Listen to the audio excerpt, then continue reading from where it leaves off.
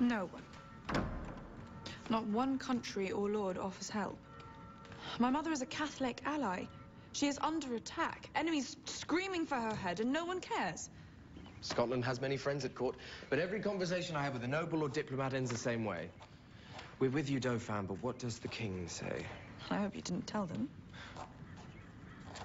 Mary, I should never have let my father... Words don't bother me. You are safe in this castle. Not even my mother. Threats don't bother me either. Losing bothers me. Mary, that's silly. You're... A queen? Yes, I am, but one with scant power here. And less every day back home. On the other hand, I'm also queen because I am a de Guise. I have very powerful uncles. I hope you're not thinking... My mother is surrounded on all sides. Protestants are burning and pillaging Catholic churches.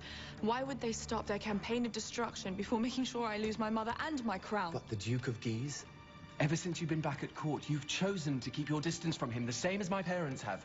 Your uncle is a dangerously ambitious man who has built himself an army by stealing recruits from their mothers. And paying them well. Do you know anyone else with an army as large or as loyal? Loyal to him and him only. Is that someone that you can trust?